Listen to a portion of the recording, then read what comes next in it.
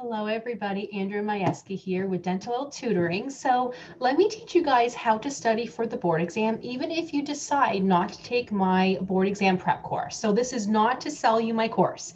This is to tell you guys how to really study, okay? The best thing to do is to mix up your studying. So don't just open up the textbook, read it chapter by chapter. Do not do that.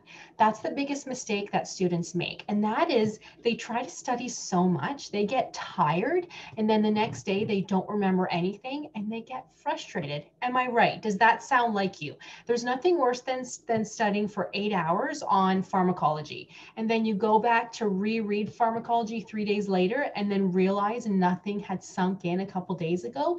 That's the worst. And that happens when you don't mix up your mind. So you need to be doing different things, meaning study from the textbook, study from your notes, have people over to go through mock exam questions. Just ask each other random questions on a certain topic. Another thing that I do tell students to do is don't study too much, but be consistent. So you might be going, what are you talking about? I don't want you guys to study 8 hours every day. That will not help you. Study 2 hours at a time, 2 or 3 hours at a time, but take breaks. I don't want people to study more than 6 hours every day, but this depends on you. If you work full time, you having to study 6 hours when you have to work that day is not going to happen. But at the very least, study 2 hours. So let me explain that a little bit.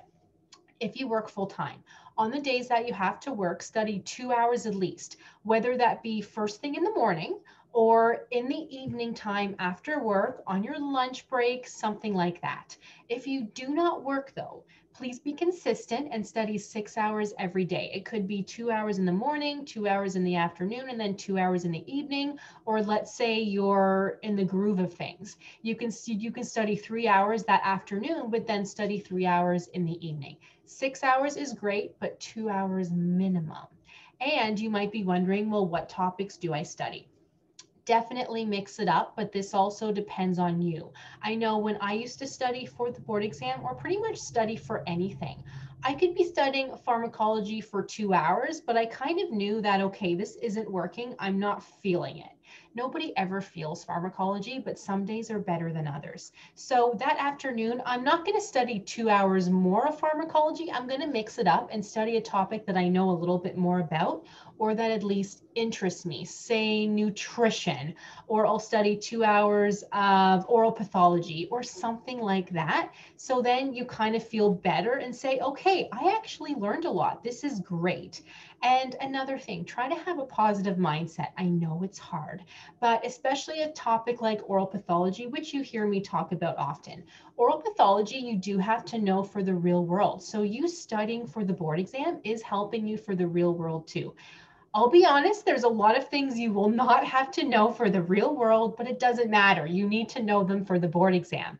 But mix up those topics. Do not study a full day of pharmacology. You will be exhausted and you're not going to want to study tomorrow. You'll be like, forget this. Study those topics you don't like maybe 2 hours a day. Um, but do it more consistently. Like, I don't want you to study pharmacology for 2 hours on Monday, and then by Friday, you're like, oh, I still really don't like pharmacology. I'm not even going to worry about it. I'll just study it next week. You will forget if you're not consistent. So study, say, 2 hours on Monday and then 2 hours on Thursday. But don't do 8 hours or even 6 hours of pharmacology. Mix up those topics. Another tip is mock exams. I have lots of mock exams and case studies in my course, but if you're not a part of my course, then you can ask people in your class. Ask people you know to make up questions on certain chapters. That can be everybody's homework. If you have a study group of 20 people or even like 5 people, that can be everybody's homework to make 20 questions per topic. You can pick nutrition, oral pathology, pharmacology, whatever, microbiology. So you can have like 20 questions per topic, and then the other person can have 20 questions per the topics that they chose, and then mix it up. That's a great way to study, because you might think you know everything about oral pathology, but then when somebody throws in mock exam questions, you might be like, oh my God, I actually don't know that. But don't worry, if you don't know a question, that tells you, like put a star beside it. That tells you to go back at that unit, that topic, and study it some more. Then you will know it. That's the best thing to do. That will really help you pass the board exam. In my course, we meet once a week, sometimes 3 times a month, depending on if there's a holiday. And that's all we do. For our study sessions online, we go through a full hour of mock exam questions and case studies. So you study that topic first, and then I hit you with the hard questions. My mock exam questions are not easy. They're designed to trick you because 2 answers are always right. You need to pick the most correct, right? So I teach you guys every step of the way how to pick the most correct so you're more confident. So even if you're not a part of my course, though, it doesn't matter. You need to build up that confidence. So really study hard. The more confident you are, the greater chances you will pass because you just feel better about everything. But it's normal to be nervous. If somebody tells you they're not nervous to take the board exam, they're lying to you, and don't listen to them. They're very nervous. So a recap, you guys, study 6 hours a day at the most, at least 2 hours if you work full time.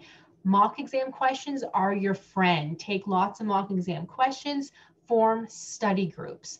Always study. Mix it up though. Chapters in your textbook, chapters in your notes from school, even online learning, whatever you want to do, definitely mix it up. So I hope this helps you guys. Good luck on the exam. Let me know if you need any help, and I'll see you guys in the next one.